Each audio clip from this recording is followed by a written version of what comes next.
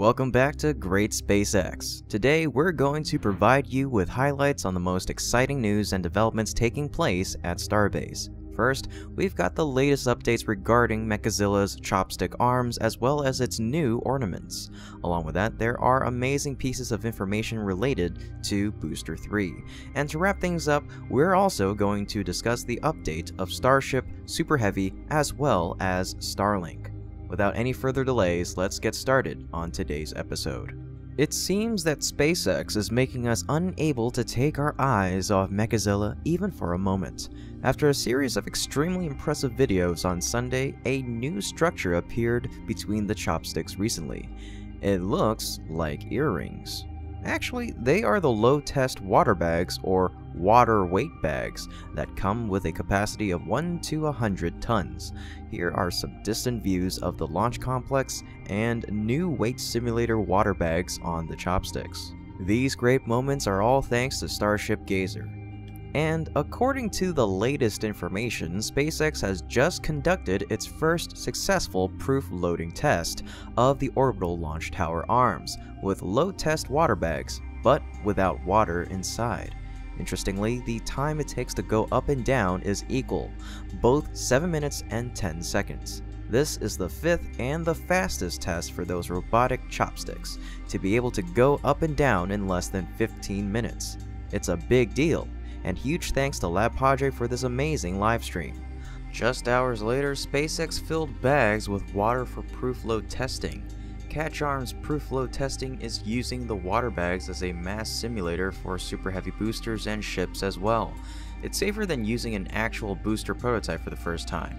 The chopsticks together with the big bags of water are on the rise.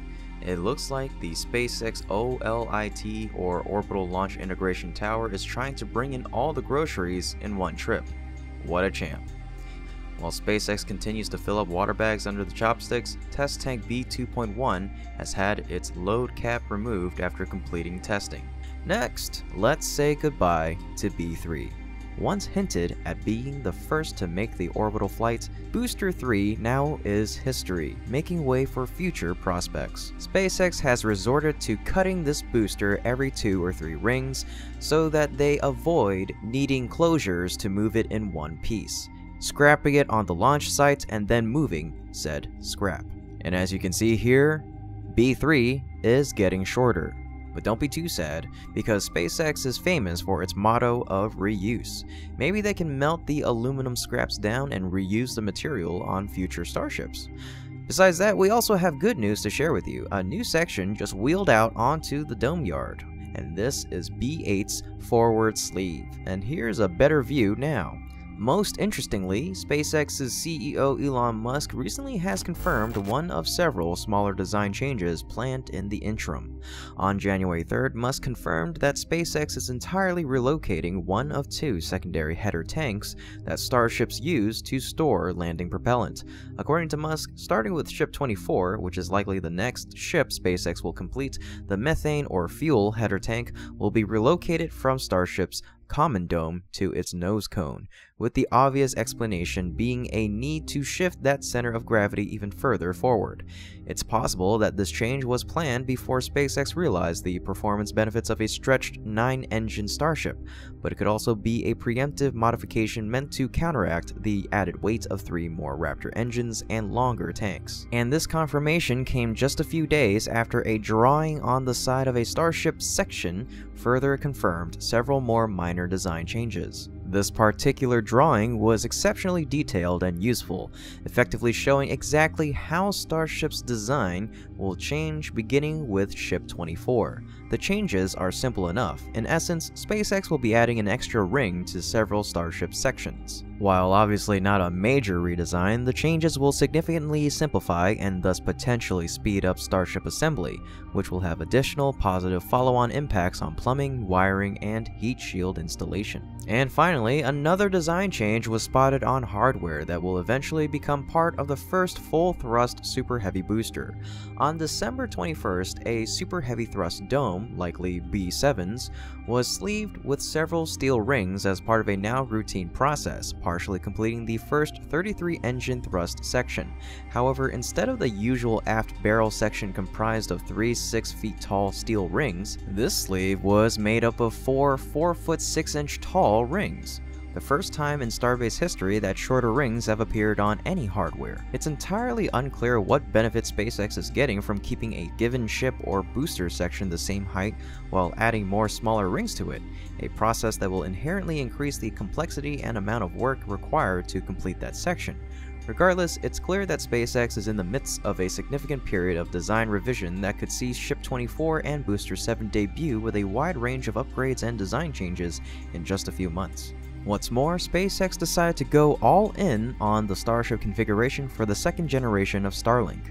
5 months after SpaceX submitted its Starlink Gen 2 modification request, and 19 months after its original Gen 2 application, did the FCC finally accept it for filing, which means that it has taken more than a year and a half to merely start the official review process.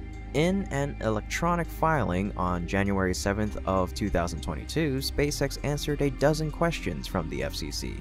The company didn't outright criticize the extreme sluggishness with which it was reviewing the application, but the sentiment was still just below the surface throughout it. Most importantly though, SpaceX revealed that it has dropped a plan to use Falcon 9 to launch the 30,000 satellites in its proposed second-generation Starlink broadband constellation, and is instead focusing on a configuration leveraging its upcoming Starship vehicle. The decision follows development progress that SpaceX said exceeded the company's expectations and means it still intends to begin launching Starlink Gen 2 satellites as early as March of 2022.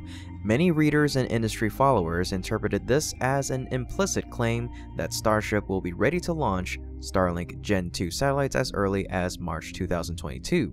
Just another of the company's detached from reality schedule estimates, in other words. That's simply not the case though. While SpaceX does confirm it's settling on a Starlink Gen 2 configuration that will explicitly depend upon Starship for the full 29,988 satellite constellation's timely, cost-effective deployment, FCC deployment and operations licensing are almost inherently unconcerned with how the constellation gets into space. In other words, SpaceX will be free to launch Gen 2 satellites on any rocket it wants if or when the FCC approves the constellation. And that's all the information we have for you today. If you enjoy what my team and I are doing and would like to continue supporting us in a huge way, you can become a patron through our Patreon link in the description below. And don't forget to tell us what you thought about today's content. Everyone's support motivates us to continue delivering quality content and to always improve. And as always, this is Kevin with Great SpaceX, and my team and I will see you next time.